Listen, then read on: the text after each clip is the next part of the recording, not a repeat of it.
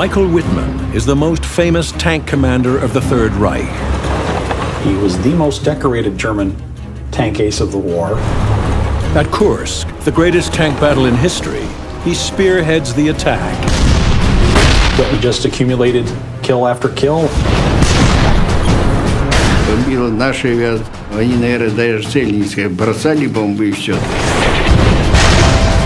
In Normandy, Wittman single-handedly halts an Allied advance.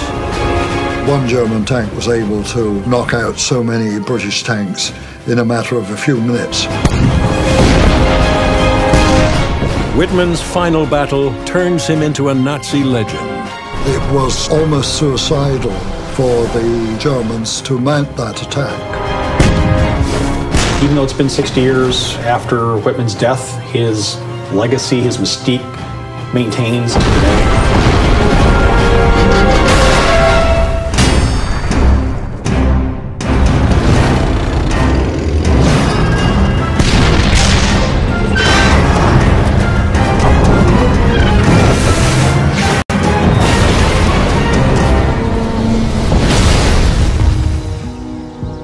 Le Cam German Military Cemetery, Normandy, France. 21,000 graves, a monument to the death of the German army in Normandy and to the downfall of Adolf Hitler's reviled Third Reich. And yet amongst the rows of unadorned gravestones, there is one man's grave that is always honored with fresh flowers. His name, Michael Wittman. Wittman is considered the greatest tank ace of all time. He was the ace of aces. Many people say that he was a very quiet, likable man. He wasn't your typical Nazi. Most tank commanders weren't personally decorated by Hitler, but most didn't quite stand out with the number of kills that Wittman did. Wittman's mentality was aggressive, motivated, disciplined, kind of encapsulates the Panzer arm of World War II into a person. Wittman died here in the fields of Normandy. But his legend began in the fields of Bavaria. Born in 1914 on a farm south of Nuremberg, Wittman was a country boy living the healthy outdoor life. At 19, Wittman is drafted into the army for compulsory service, as all young men are in the Germany of Adolf Hitler. In 1937, after completing his service, Michael Wittman, aged 23, eagerly volunteers for Hitler's personal bodyguard, the Leibstandarte, SS Adolf Hitler. It's an elite unit. They were in parades, they were very regimented. It would have been hand-picked personnel. They would have had certain height and physical fitness requirements, a certain look. He's not only a volunteer, but he's seemingly politically indoctrinated to want to be part of this unit. I swear to thee, Adolf Hitler, as Führer and Chancellor of the German Reich, loyalty and bravery. I vow to thee obedience unto death. Being the honor guard, I'm sure it was very appealing to somebody in their early 20s. With the black uniforms and the smart look and the whole elite quality about them. Michael Wittman embraces absolute loyalty to Adolf Hitler and his policy of persecution of the Jews,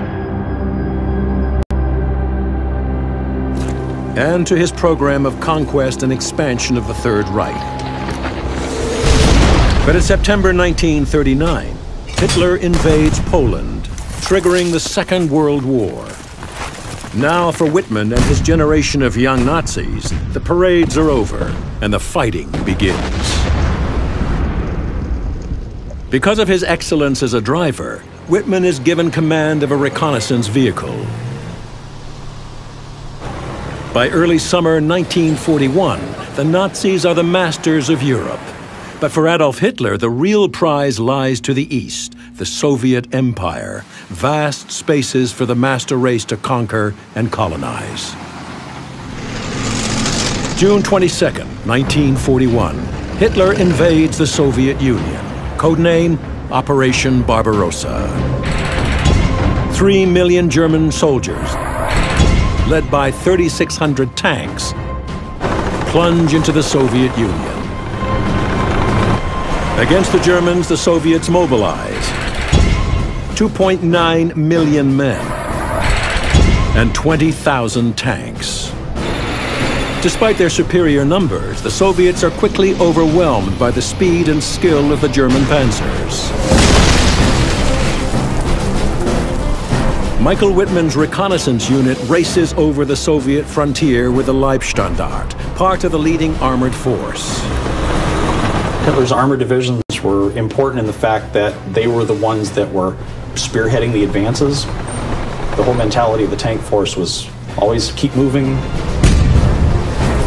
Wittman and the Leibstandarte are now part of the notorious Waffen SS. The Waffen SS had a few premier divisions, Leibstandarte being one of them, that maintained its elite status throughout the war. As the panzers slash hundreds of kilometers through Russian defenses, millions of prisoners are taken. The Waffen SS does have a reputation for committing atrocities on the Eastern Front. Over 3 million will be shot or starve to death. 3 weeks after the invasion, the Leibstandarte is closing in on the Ukrainian capital, Kiev. At the forefront is reconnaissance sergeant Michael Wittman. July 12, 1941. The panzers advance over hilly, wooded country. As they near the city of Zhytomyr, 200 kilometers southwest of Kiev, the Soviets counterattack. Dozens of Soviet T-34 tanks bear down on the Leibstandarte. The T-34 has been a shock for the Germans. Weighing 26 tons, the T-34 is heavily armored with sloping sides to deflect shells. Armed with a powerful 76.2 millimeter gun, it is better than anything the Germans can field.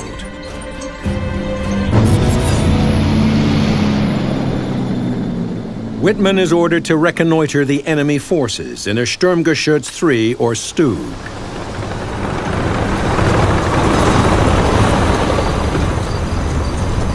Wittman drove his Sturmgeschütz to high ground to try to locate the Soviets.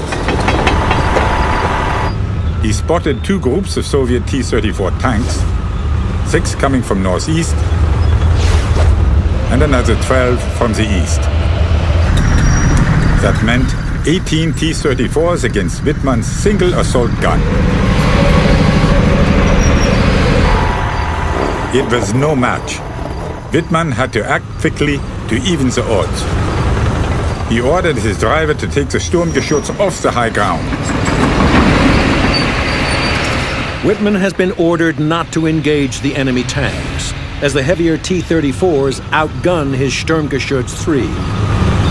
Sturmgeschütz is designed initially to be infantry support. It's not designed to engage other tanks.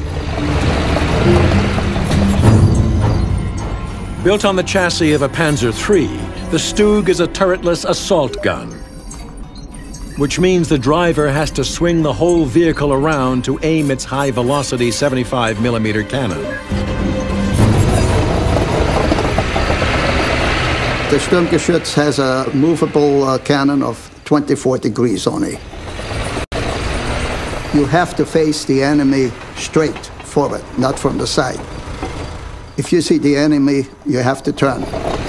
Despite being outnumbered and outmatched by the Russian tanks, Wittman disobeys his orders and attacks the T-34s. His personality that was mated to the Panzer credo of attack, that would have been the first thing he was looking for, was an opportunity to be preempted. As the T-34 surged forward towards the crest of the hill, Wittman's only hope was to set up an ambush.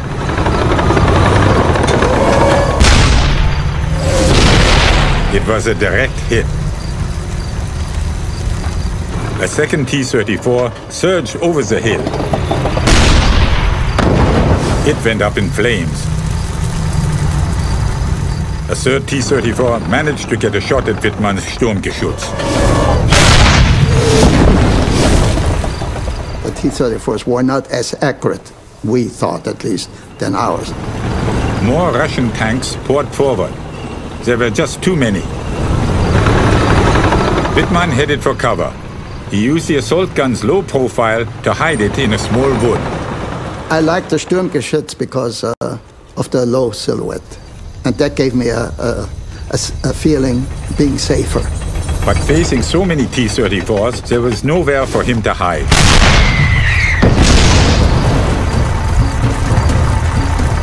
Wittman's driver swiveled the Stug to bring its gun to bear on the Russian. Firing would have definitely been an issue because of the inability to track a target via a turret. You would have to maneuver the vehicle. And again, his gunner scored a direct hit. With the T-34. The only weak part is between the turret and the body, to get right into the crack. Another T-34 tried to target the thin side armor on the Sturmgeschütz.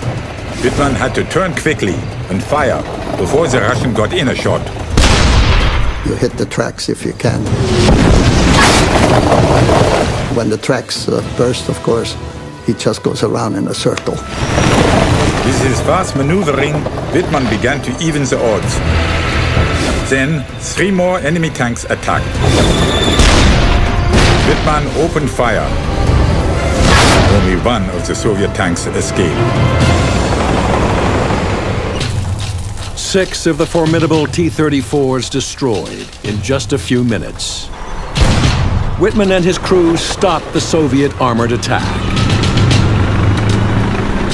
For his actions, Wittman is awarded the Iron Cross Second Class. Impressed by his exploits, Wittman's commanders send him back to Germany to train to become an officer of the SS. Wittman's career is on the rise. Autumn 1942, Bad Tölz, Germany. Michael Wittman begins his training in Heinrich Himmler's Waffen SS school. Its aim is to form a new SS military elite, the future leaders of Hitler's Nazi empire. Wittman graduates as an SS second lieutenant and is soon training on Germany's newest tank, the Tiger. Hitler's answer to the Soviet T-34, it is the most formidable tank in the world. At 100 millimeters, the Tiger's frontal armor is virtually impregnable. Its 88-millimeter gun can cut through a T-34 at over 2 kilometers. Wir waren nun Tigerleute, waren stolz, hatten das beste Gerät, was wir hatten. Es war auch ein guter Panzer und wir waren zum ersten Mal den russischen Panzern haushoch überlegen. In February 1943, Wittman is called back to the Russian front as part of the Leibstandart's new Tiger Company. But by the summer, the tide of battle is turning against Germany. Soviet forces surge west, creating a huge bulge protruding into the German lines near the Russian city of Kursk. Desperate to regain the initiative, Adolf Hitler plans a counteroffensive, Operation Citadel. It will be a two-pronged attack from north and south to chop off the bulge, leaving 500,000 Soviet soldiers cut off and trapped. For the Citadel offensive, the Germans have amassed 780,000 men and 2,500 tanks. To meet the Germans, the Soviets field almost 2 million men and more than 5,000 tanks. The Leibstandart will be at the front of the southern attack. With them at the spearhead will be Michael Wittman, now commanding a platoon of 5 Tiger tanks. On the eve of battle, Wittman's commander reads out Adolf Hitler's message to the crews. Soldiers, today you set out on a great offensive, whose result can decisively affect the outcome of the war. My soldiers, now, finally, you have better tanks than the enemy. The German homeland looks to you with ardent confidence. We just thought we were superior to the Russian tanks. At least we were brainwashed to believe that, which helps to make you feel superior, you know. You know what propaganda does. July 5th, 1943. At dawn, the Tiger crews wait for their attack to begin. The order came over the tank radios. Panzers, forward! As we advanced, we were met by a relentless storm of fire. The Russians had prepared line after line of defenses, with dug-in T-34s. Because the T-34 was inferior to the Tiger I, it needed to compensate for its deficiencies. One of the ways was to have pre-dug positions for the vehicles. The incoming round would have to penetrate several feet of dirt to be able to actually get to the vehicle itself. The Tiger's powerful 88mm gun is able to break through the Russian defenses.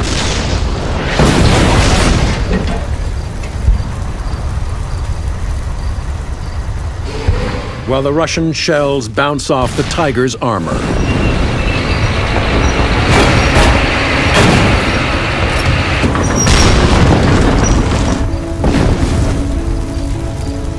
Overcoming line after line of Russian defense, Wittman and the Tigers pushed towards their objective.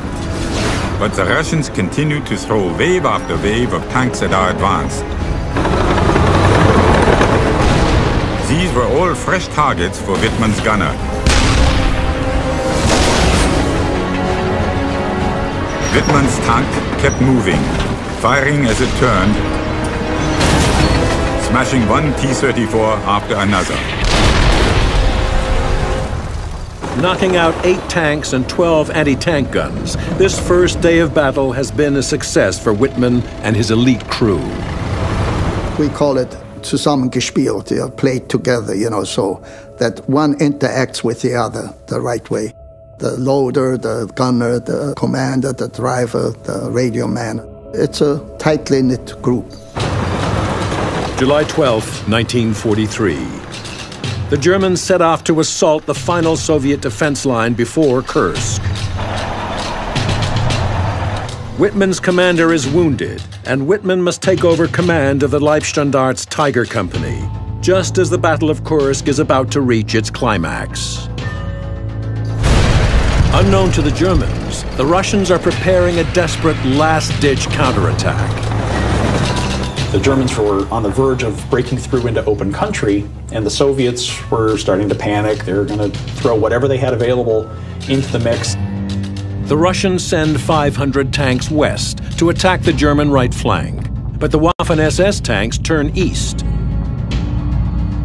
These huge tank forces are about to collide near the little town of Prokhorovka. Second Lieutenant Wittman and his crew are ordered to high ground.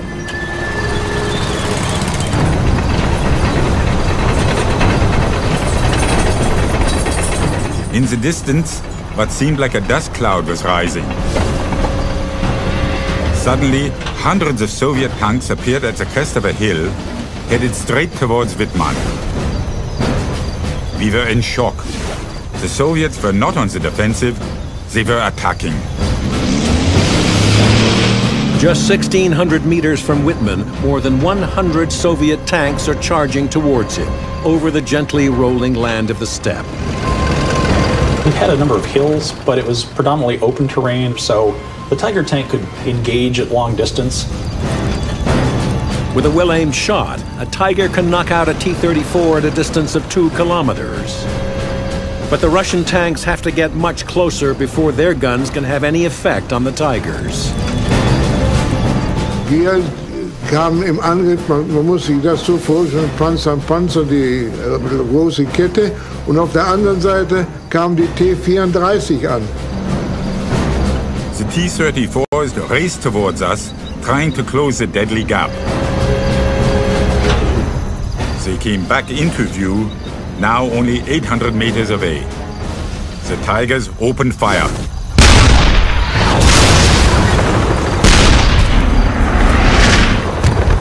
A lot of tanks in a relatively small area. Something of a shooting gallery from a Tiger I commander's perspective. The T-34s were still not close enough to penetrate the armor of the Tigers, so they had to keep advancing, straight through our barrage. They got to 700 meters. Getting closer. And closer. The Tiger guns were belching fire, but there were too many. They couldn't all be stopped. В это время немцы уже наступали, немецкие войска. Они были на ходу. The Russians slam into the SS formation.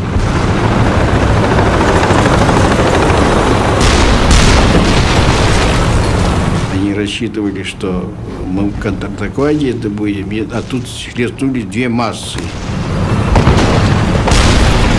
At close range, the German tanks are vulnerable. Wittman's Tigers spring into action.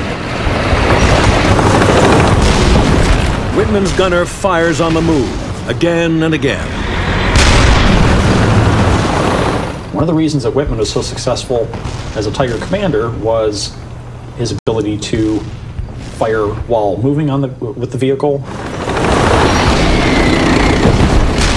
And that way they could acquire the target, but they'd get rounds on the target more quickly.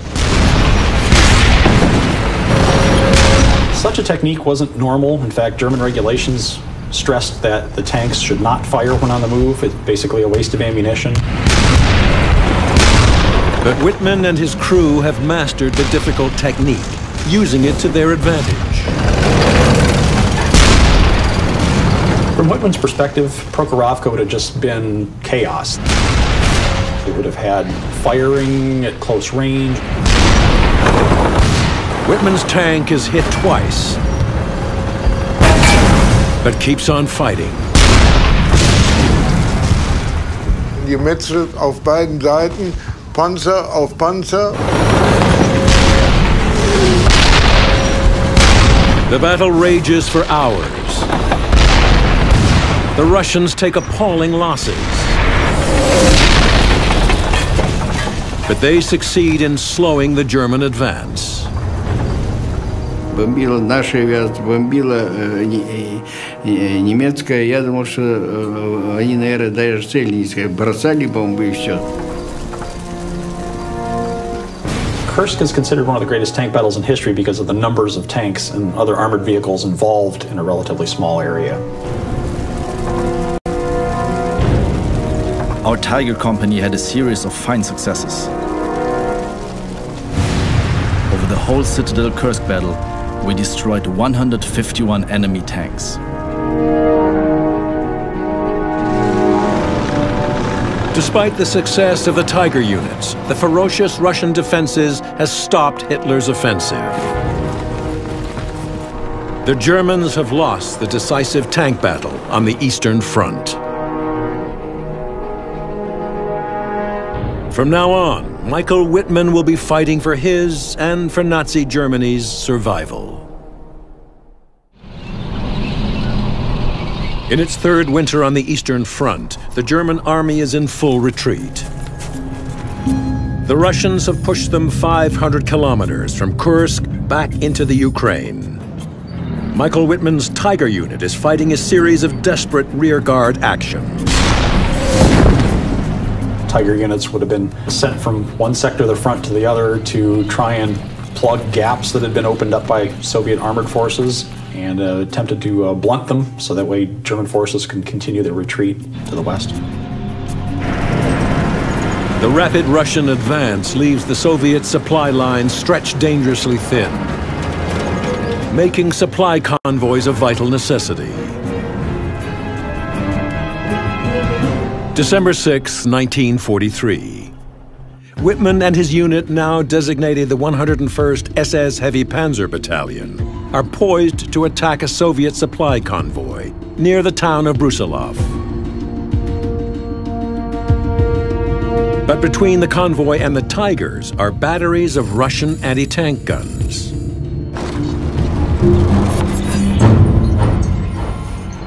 The Soviet 76.2 millimeter divisional gun is a tank killer.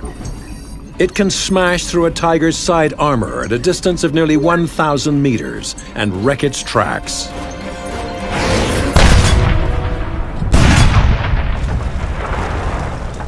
To kill these anti-tank batteries, Wittman's tactic is to play a dangerous game, using himself and his tank as bait. Wittman drove to high ground. He was tempting the Russian gunners to fire at him.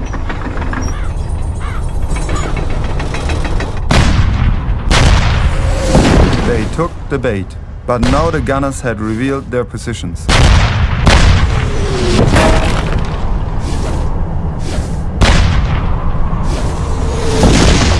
Under heavy fire, Wittman quickly retreated.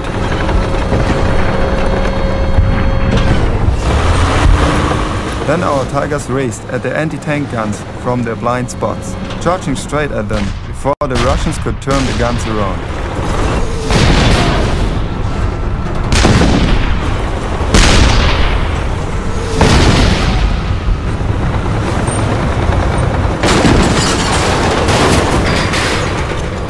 Wittman's tactic has worked. The anti-tank batteries are now a smoking wreck. But his Tiger reveals just how dangerous Wittman's game can be. We counted a total of 28 hits on the Tiger. Some of them were smaller, of course, but there were also some big enough to easily put one's fist into. With the anti-tank batteries eliminated, Wittman races towards the supply road. He drives into cover to observe the road, and he spots a convoy. Though he's heavily outnumbered, Wittman decides to attack on his own. Wittman would have been trying to make the best of a bad situation. He would have been increasingly reckless due to necessity in engaging enemy targets. Like a wolf attacking its prey, he quickly knocks out the lead tank and the rear tank, leaving the convoy trapped on the road at his mercy. Wittman blasted the enemy with furious barrages of gunfire. He placed his fiery mark on the road, smashing long lines of Soviet vehicles into junk. This caused mass confusion amongst the Soviets. Wittman's daring lone wolf attack has worked brilliantly. The Russian convoy has been destroyed. Over the next few weeks, he goes on a rampage, knocking out 61 enemy tanks. His total kills soon reach 117. He paints the number of kills on his tank barrel. On January 16, 1944, Wittman is awarded the Knight's Cross, Nazi Germany's second highest military honor. Then, just a few weeks later, his Knight's Cross is upgraded with oak leaves, and he is promoted to first lieutenant. On February 2, 1944, Wittman is called to the Führer's Eastern Front headquarters to receive his new commendation from Adolf Hitler himself. I think one of the reasons that Wittman was decorated to the degree that he was that he was part of the Leibstandarte SS Adolf Hitler division, and that's Hitler's name in the unit. Wittman is now ordered back to Germany, where his exploits have already made him famous. But the country he finds upon his return is in ruins, a result of Allied bombing. The sight of such senseless destruction of our cities is enough to make one's heart bleed. The Anglo-Americans have taught us to hate. They will see this hate transformed into energy. We desire one thing: to get them in front of our guns. we have only one watchword, and that is revenge. The war effort was definitely going against Germany, and they were looking for ways to keep up the public morale. He visited the Henschel factory where the Tiger One was made and made a speech to the workers there. I think Wittman was used as propaganda for the Nazi Party, but I don't think it was totally unwilling on his part. I think it was just another way of contributing to the war effort. The Reich made him a celebrity intentionally. During his triumphal tour of Germany, Wittman marries 19-year-old Hildegard Burmester. The couple is offered a special wedding gift, Adolf Hitler's Mein Kampf. Hitler went to Wittman's wedding. A tank ace in Germany was so important. Before he can arrange a honeymoon for his young bride, Wittman receives a new posting. So his wife accompanies him with his Tiger Battalion to the Chateau Elbeuf in Normandy, France. Michael Wittman will soon have his chance at revenge on Germany's enemies. On June 6, 1944, Allied forces land in Normandy. Hitler orders his panzer forces to drive the Allies back into the sea. For Michael Wittman and his Tigers, the Allied beachhead is over 200 kilometers away. Wittman started off on June 6 with 45 Tiger tanks, which is a full complement for that 101st Heavy SS Tank Battalion. But it takes Wittman 5 harrowing days to get his second company to the Normandy battlefield, under unrelenting attacks by Allied fighter-bombers that decimate his forces. And a week later, it was down to about 6 vehicles that were serviceable. Wittman and the 101st SS Heavy Panzer Battalion are positioned on the left and most crucial sector of the front, facing the British and the Canadians. The Germans would have concentrated their armored units around the British and Canadian sector, because if that sector had fallen, that would have been the shortest route to Germany. So they had to hold that with their stronger units. The Allies are preparing the break out of the beachhead. Their plan is to send the British 7th Armored Division towards the key city of Caen, through the town of Villers-Bocage. June 13th, 1944. Sheltering from Allied bombers, Wittman positions his surviving Tigers under the cover of trees, near Villers-Bocage. The British 22nd Armored Brigade was moving through the town. The column of British tanks is just 200 meters from Wittman's position. The British do not know Wittman is there, but they are about to find out. Then a man came into the command post and said, "Obersturmführer, tanks are driving past. I don't think they're German." I had no idea that the enemy might suddenly appear. Wittman saw that there was an opportunity and that the British armored vehicles were in a nice, neat line approaching his position. I went outside and saw English and American tanks rolling past, about 150 to 200 meters distance.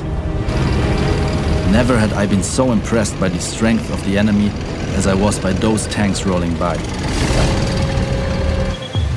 Wittman is facing 138 tanks and armored vehicles, while he has only 6 tanks. The decision to attack was a very difficult one. But I knew it absolutely had to be, and I decided to strike out at the enemy. Wittman's split-second decision will become legendary. I had no time to assemble my company. I set off with 1 tank. I drove up to the column, surprised the English as much as they had surprised me. I first knocked out 2 tanks from the right of the column, then 1 from the left. With them being in such close proximity to each other, there was no room to maneuver. I then turned about to the left and attacked the armored troop carriers in the middle of the armored regiment. They never left the road. They were so surprised that they took to flight, but not with their vehicles. Instead, they jumped out, and I shot up the battalion's vehicles as I drove by. I drove towards the rear of the column on the same road, knocking out every tank that came toward me. The enemy was thrown into total confusion. I was able to take out tanks as well as armored troop carriers. Then I drove straight into the town of Villers-Bocage. The town has already been occupied by British armor.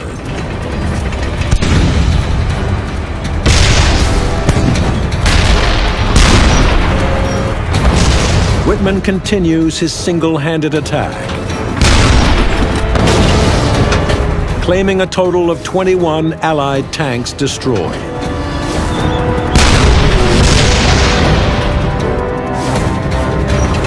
I got to approximately the center of town, where I was hit by an anti-tank gun. My tank was disabled. I fired at and destroyed everything around me that I could reach.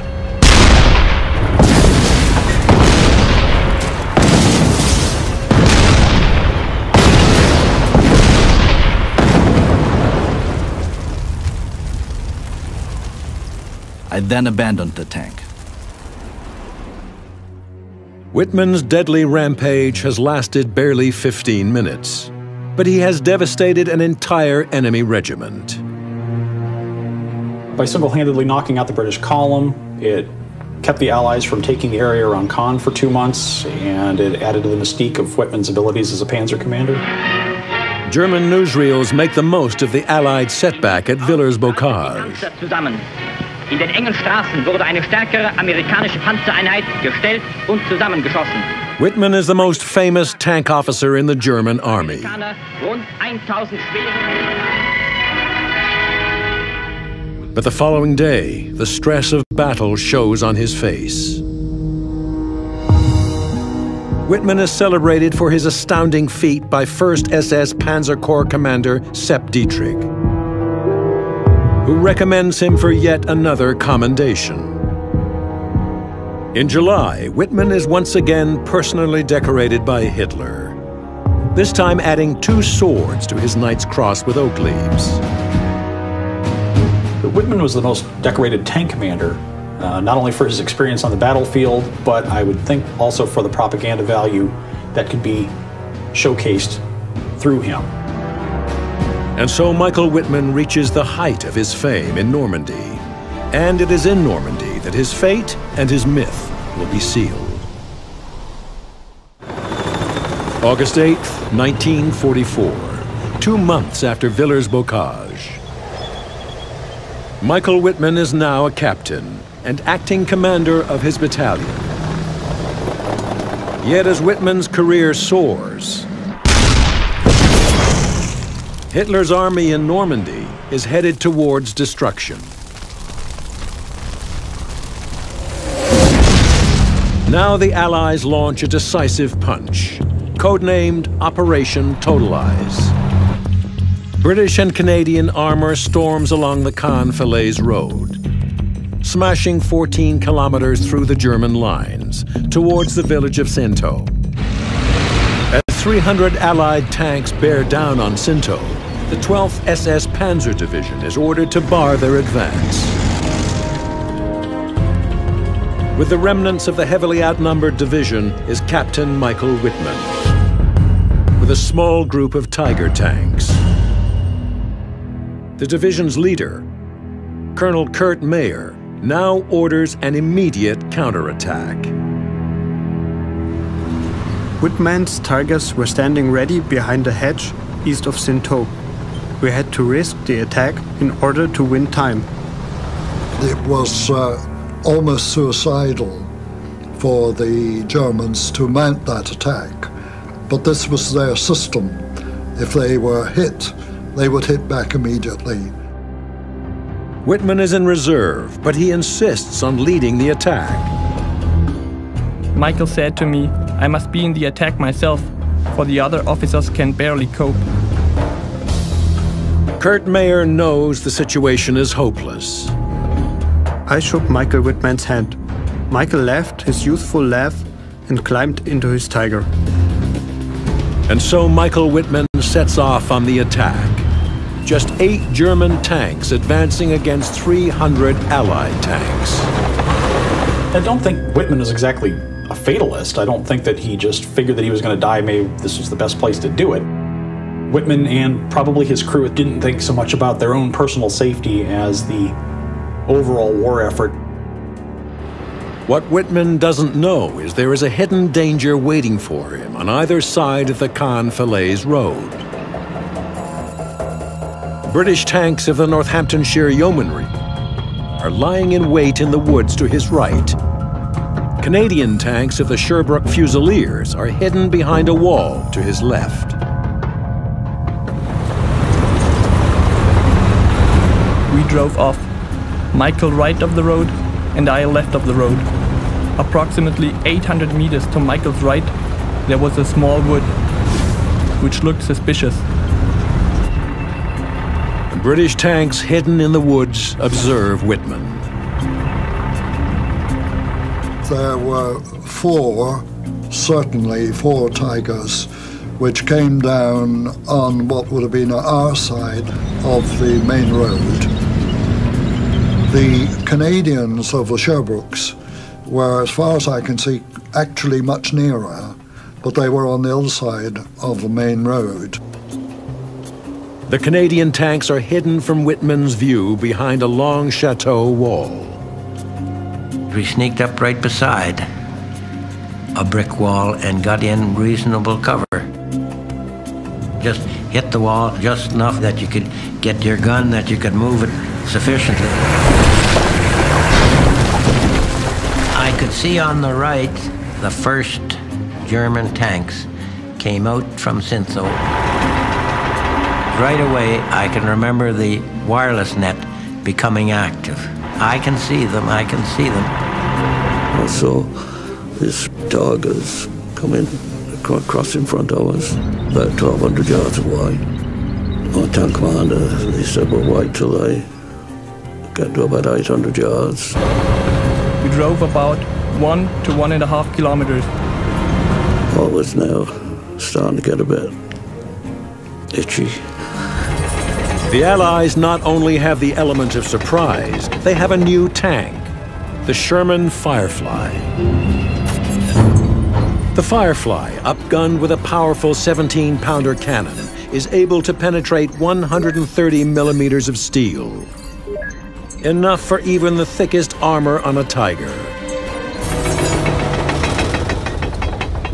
For the first time, we realized that we now had a tank which was equal to the Tiger. Wittman's Tigers are now in the kill zone.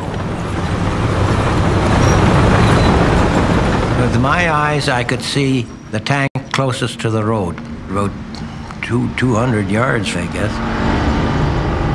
The tank commander said, advance driver, and we pull out of cover. As we pull out of cover, he says, target the rear Tiger. I fired. We began taking heavy fire, and then I received a radio message from Michael. Achtung! Achtung! Von rechts! I'd look round at the second tank. I fired one shot at the second tank. The loader reloads. Again, fired when ready. 3 of the 4 Tigers are now knocked out. Wittman's tank moves on alone. From close range, the Canadians now open fire at Wittman's tank. The one that he was in, I think, went by me. Other people from my squadron were firing at it now. Wittman's Tiger is hit.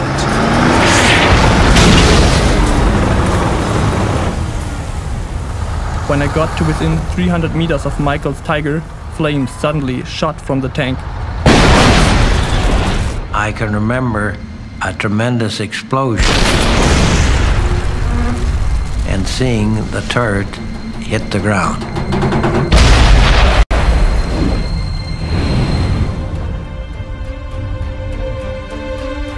August 8th, 1944. Michael Wittman has fought his final battle. Whether his last thoughts as he went down the road were simply, Valhalla, here I come, a sort of a death wish. He must have known there was no way they were going to win. August 25th, just days after Wittman's death, the German army in Normandy is defeated. Many of Hitler's soldiers remain in Normandy, buried in Lacan German Military Cemetery. Somber gravestones recall the unheralded end of the Nazi Empire. Yet Michael Wittman is still celebrated. I think there's a myth to Michael Wittman's combat experiences. People look at him as, yes, being a Nazi, but it's not the reason that they admire his abilities in combat. I think if you're on the receiving end of that, you're going to have a different perspective. He accepted the doctrines of Hitler enough to get in his tank and invade other people's countries, country after country, to kill men, women and children. He might have been a hero to the Germans, but not to me. Even though it's been 60 years after Wittman's death, his legacy, his mystique, maintains to today. I swear to thee, Adolf Hitler, as Führer and Chancellor of the German Reich, obedience unto death.